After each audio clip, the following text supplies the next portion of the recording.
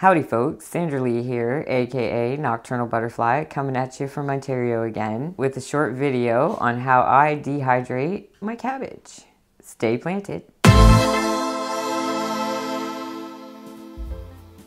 First, you want to wash your cabbage really well. You can also soak it in a bit of salt water for a while if there's, if you're just getting it fresh out of your garden and it's full of little creepy crawlies. Then you want to peel off any outer leaves, get rid of any damage or anything like that.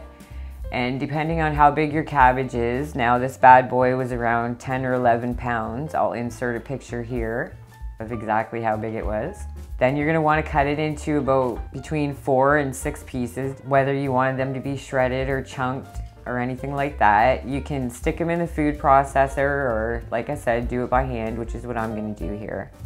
All right, and after you get it cut into the 4 or 6 pieces that you want, you're gonna wanna take out that core. You can see it right there. Yeah, and that's simple. You just cut it out like that, and you discard it.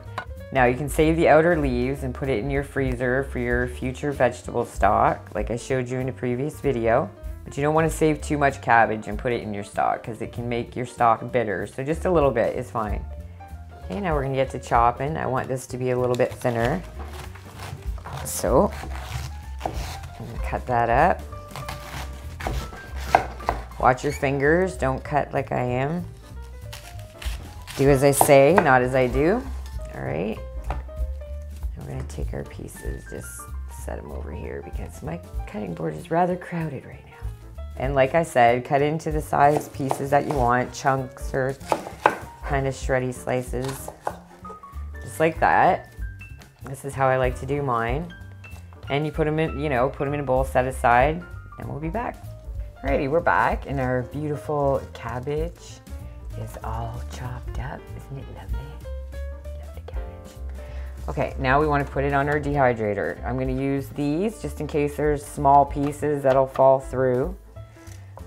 You can also use the jelly roll ones to put on the bottom if any little pieces fall through, if you want to do that. Either way, it's just fine. So here we go, we're gonna start.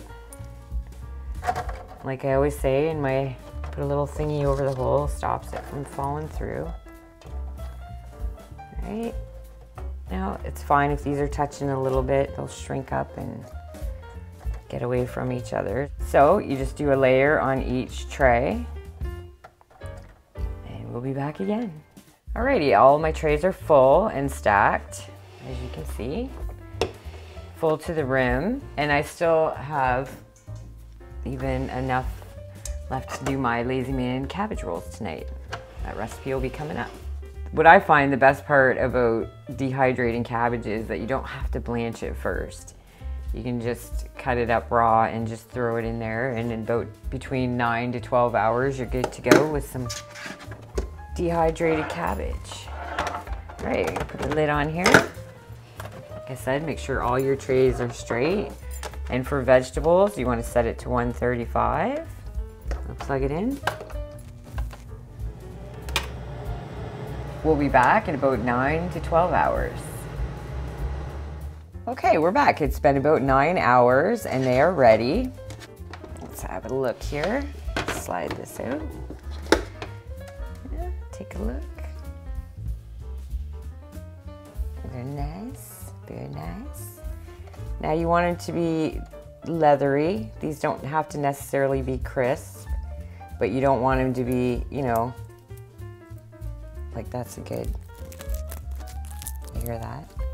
They don't have to be snap, crackle, pop, but you want them to be, at least good and leathery and dry. Okay, and from there, you know the drill. We put them in our bowl, and then we get our funnel, and we put our funnel on top of our jar. And here, I already have some that was done up yesterday. This quart jar is a whole half of a cabbage.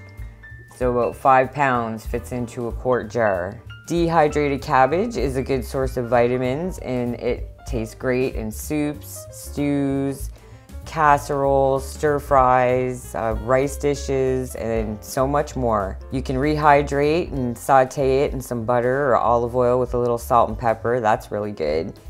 The uses are endless, and the shelf life on this green goodness is up to 25 years if done properly. So how sweet is that? What's your favorite cabbage recipe? Let me know in the comments below, and while you're down there, and if you adore healthy foods like I do, leave me a thumbs up, subscribe, and smack that bell if you haven't already. Thank you so much for watching, and a huge thank you to all of my beautiful subscriber friends. As always, please take good care of yourself out there, and much love.